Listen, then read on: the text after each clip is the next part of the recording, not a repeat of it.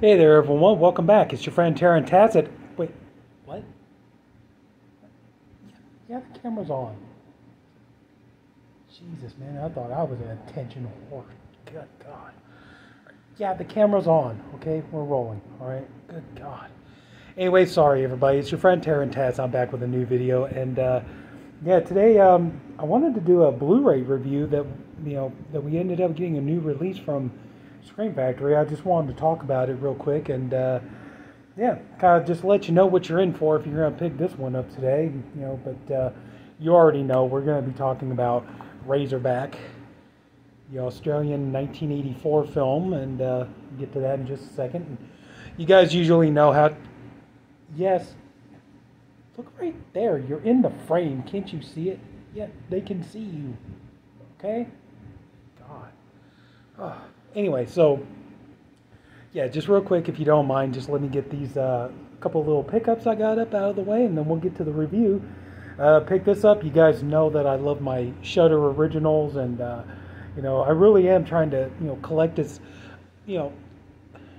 This is one of the few lines of Blu-rays that I try to collect for, and I mean, like the Vestron collection. I've gotten quite a number of those, but I'm not really like, oh, I got to get every single one. I don't really feel like a completionist as far as like that line goes. Just some of the movies I remember watching and just like, I wasn't really big on that one or this one. And I know it's only $10, but I'm not really that much of a completionist. But these ones here, the Shudder originals or Shudder exclusives, I do really like these. For the most part, Shudder's been a really good label, and I think the one thing that's irritating is that a lot of Shudder movies are DVD only. They're not on Blu-ray, but this one I did get on Blu-ray, and this is The Room. So, yeah.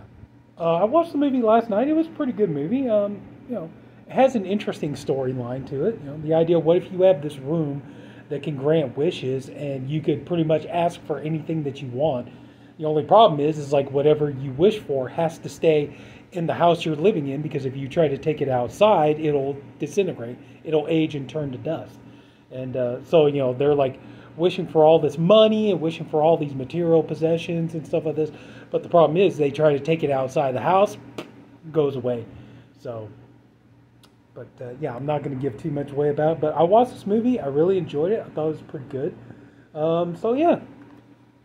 So like I said, it's very, very rare. When it comes to a Shudder Blu-ray or DVD, it's very, very rare I'm ever disappointed. Most of the time, I usually feel like I'm getting my money's worth, and so yeah, this is a line I don't mind collecting for. Pick this up. I've been hearing so much good stuff about this. I found this for a good markdown price, and I watched it last night, and I actually really enjoyed it. And that is The Menu. And this is a movie. Yeah, unfortunately, one of these days we need to sit down and have a talk about the future of 4K and where it's going, because I think this is a movie that it's standard Blu-ray and it looks fantastic on my TV and stuff like this, but this is a movie you're kind of like, why wasn't there a 4K of this? Like, did the movie bomb? Did it not do well enough? Or are they really I kind of wonder if sometimes too, if people, when it comes to 4Ks, if everybody's getting to the point now, they keep talking about how they get mad that this movie's getting a 4K release, but not this movie or whatever. And I think kind of wondering if, it's starting to seep down into the studios and, even maybe some of the boutique labels, as, when we get ready to talk about Razorback, but kind of wondering if it's, really, really seeping down into, that, people are they're getting so picky about what they want on 4K, and, what they're going to pick up, what they're not going to pick up. So I don't know. I'm not sure. But anyway, yeah, The Menu, watched it. It was a really good movie, and I really enjoyed it. It's like I kind of get what all the hype was about. And, oh yeah, Anya Taylor-Joy. Oh, God. Oh, so gorgeous. Yeah, I love her. So I think that's one of the main reasons I'd want this in 4K, just to see her in 4K. So I know I'm a pig. It's like, yeah, they already know that. So anyway. And this one here, I watched this movie one time many years ago. I'm looking forward to revisiting it. And yeah, Karen Black and Rainbow Harvest in Mirror Mirror. I found this for a really good marked down price. Usually you can tell when I find something from marked down because, when it's got the yellow sticker there, you can tell that means, it's a used one. But yeah, I know there's a Mirror Mirror 2 and I'm on the lookout for it. Hopefully I can pick it up. But yeah, just like I said, I'm looking forward to revisiting this one. I only watched it the one time, and the one thing I can remember is Karen Black getting her hand caught in the garbage disposal, but I don't remember much else. But yeah, so really looking forward to having a chance to sit down and revisit this one here pretty soon. Another Shudder original, and I got this. Here we go, Christmas, Bloody Christmas. I think everybody's pretty much picked this one up, and I watched it, and it was okay. It's like, I feel I didn't hate the movie, but I do feel it is a teeny bit overhyped. And I got to be honest, the main character, for the first 20 minutes or so of the movie, I was just like, God, will this woman just shut up for 2 seconds? It's like she is just bah, bah, bah, bah, bah, bah, bah. And, it's like, I do admit, I was kind of like, when are we going to get the robot Santa Claus start going around killing people? Like, please hurry it up. I am so sick of just listening to, just her and this guy just, the first 20 minutes or so, just the two of them just screaming over each other and everything else. And, she's, and she's just like, she kind of comes off like one of those people like, oh, if there's something popular that everybody likes, I got to hate it. And if there's something that people genuinely hate, like she's sitting there talking about like they were talking about Nightmare on Elm Street movies, and she's like, oh, my favorite one's got to be Freddy's Dead, because that's the one everybody else hates and all. It's just, so I was kind of like, yeah, I'm like, once the robot Santa Claus comes out and starts, raising hell and doing carnage and everything else, like, yeah, that's when the movie really picked up. So, but okay, I was like, yeah, not the greatest thing I've ever seen, but it was decent enough. So I had a fun time. And the last thing I picked up, here we go. I don't really have much My Bloody Valentine, Harry Warden, merchandise or anything. So I picked this up, the Toonie Terrors. It just says here the minor, but it's like, oh well. But yeah, you can see it's, if you can see the picture there, it does say My Bloody Valentine. So, of course, you got the back there, but. Anyway, yeah, finally glad to get some Harry Warden into my horror collection, and this is going to wrap it up. So that's it. Everything all Blu-ray today, and, it's a Blue Tuesday. All right, so today we got the, now we're on to the review. Today, A New Breed of Terror, Razorback from 1984. We got this released today from Scream Factory, and I got to be truthfully honest with you.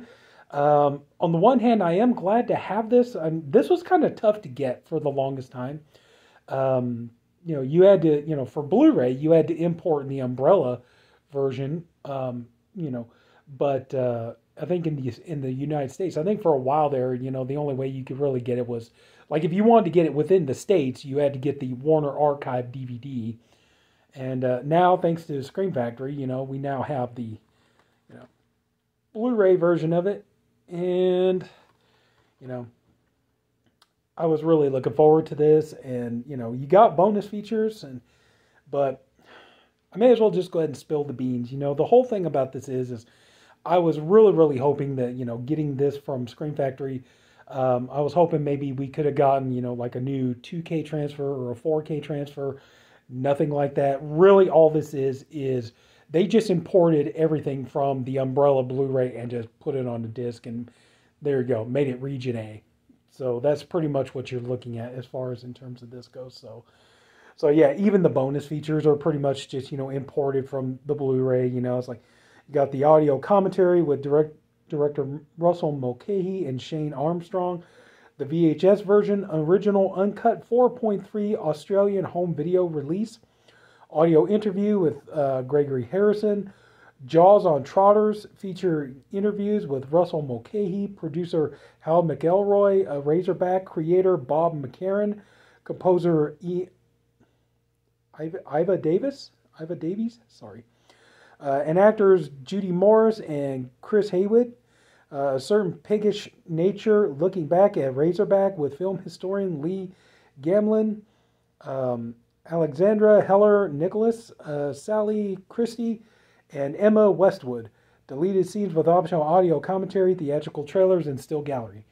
But as you can tell from what I just read, you know, yeah, there's no 4K transfer. There's not even like a new 2K transfer. DTS Master Audio 5.1. It does sound good and everything, but just in terms of picture quality, it's very, very rough looking. You can tell like no work was done on this whatsoever. It's not, you know, and that's one of the main reasons why I wanted to review this and talk about this, because I feel kind of irritated that, you know, Scream Factory did this, because why do I get the feeling that maybe not today, maybe not tomorrow, but maybe like, you know, a year or two down the road, we're going to end up getting, you know, we're going to get news like, oh, they're going to put out a new edition of this, probably a 4K, you know, new 4K restoration and all this other kind of jazz. And, you know, you're going to have to turn around and buy this all over again and everything else. So why do I get the feeling like that's probably going to end up happening? But just, yeah, I mean, and this kind of is really, really sad. I mean, even you could tell that that's all that they did. You know, when you put the disc in and it starts to load up and play, you could tell that's all they did. They just imported everything from the Umbrella Blu-ray and just put it on a disc. Because even still, the Umbrella, oh, well, he fell down. Get back up there. Jeez. I told you, stop having so many beers before we do videos.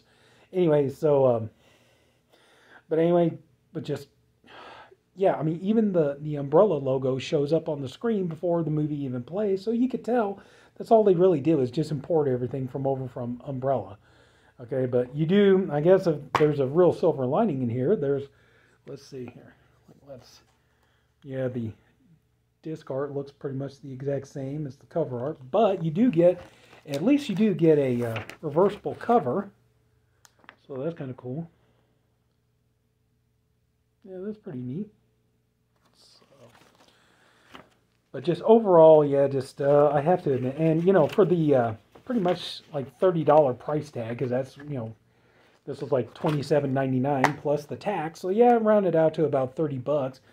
I would definitely say if you've already got the Umbrella, you don't really need to double dip on this. I mean, unless you just really, really want, like, you know, just a Region A Blu-ray of this. I mean, then yeah, you could go ahead and do it, but I think in terms of quality, like, you know, picture, sound, and everything else, it's really, you're not getting anything really any good. And, you know, and just like I said, you know, just, I mean, for me, it is kind of nice because, you know, I don't have the Umbrella Blu-ray or anything. So it's like, yeah, but in terms of improvement, and, you know, it's like really, it's just for getting the bonus features for me pretty much. But, I guess, yeah, I mean, if you want it for that, it's good for that. But like I said, if you were, you know, sorry, my concentration got broke. But if you were, you know, like, yeah, I got the Umbrella version, but, you know, I'd like to get it so I can have, you know, like a Region A, you know, version of this, then yeah, it's good for that. But just in terms of the picture and the sound and all that kind of stuff, just don't expect anything new. Just don't really, you know, just, yeah. But, I mean, I guess this will do for right now. But yeah, I just have a feeling like, you know, at some point, you know, either Scream Factory themselves or maybe Vinegar Syndrome or some other company will probably get the rights to this. And I'm willing to believe that, yeah, probably here in the next couple of years, you know, we'll probably get, you know, we'll get word like, yeah, this is going to get a 4K release, or Second Sight, or somebody's going to pick this thing up and say, yeah, we're going to pick it up. We'll do the transfer and fix it all up and everything else. And, you know, so yeah, so you could buy this again. But so, yeah, I just kind of do feel a little bit disappointed. I would say if you're going to pick this up, you know, wait until maybe, you know, Scream Factory has a sale, or if, you know some place where, you know, eventually, like, you know, you can get, you know, you could get, like, you know, Scream Factory, you know, titles and everything, you know, at marked down prices or something like that. I would say wait on this, you know, but, so I'm sorry if I don't sound really more enthused, but it's just kind of, yeah, just this could have been so much better. But, I'm actually kind of surprised because it looked like for a while there, I'm surprised it's only got a Blu-ray release. You know, I guess maybe Scream Factory just wanted to hurry up and get some stuff out there, maybe, because, you know, something like this, you kind of figure we would have, you know, they would have been like we're going to get this, and yeah, we'll put it out on Blu-ray, but here's the thing, because it seemed like that's what they've been doing for the last number of months, was like, we're still put some new titles out that we didn't put out before, but what we're going to do is we're going to wait, and, we'll do the transfer and everything else, and then we'll put the Blu-ray out with the 4K. They've done that with, they've been doing that with stuff like, like Child's Play 2 and 3 last year, let's see, what else? Dead Silence, they got Dead Silence coming out here in a couple of weeks, and it's like, and I think that's got some new bonus features and stuff on there too, but the only way you're going to get that is you got to buy the 4K to get it, and so I figured they would have done something similar with this, but I don't know, so I'm surprised, but anyway, yeah, I think I've taken up enough of your time. Just, it's like, it's okay. I mean, at least it's nice to have it in my collection in kind of high definition, but I just kind of feel like buyer's remorse, because I just feel like, yeah, the day is going to come here pretty soon that they're going to be like, yeah, you're going to have to turn around and buy this again, because now some company, either this or either Scream Factory, Severin, Second Sight, Vinegar Syndrome, somebody's going to get the rights to this, and they'll do the 4K transfer and stuff like that. So yeah, I just have a feeling like, but anyway, for right now, okay. So that's it. So if anybody took the time to watch this, I thank you for doing it, and I really appreciate you for doing it. I also hope you enjoyed the video. If you did, would you please leave it a like? And if you haven't already, please go ahead and subscribe to my channel. Yeah, we got more stuff coming. It's just, trying to get it as we can. So that's it. So take care, everybody. And yeah, okay, fine. Yeah. And, yeah, if you would leave a like for my friend here, is like, you whore. Anyway, so that's it. Take care, everybody. Have a good night, and I'll see you later.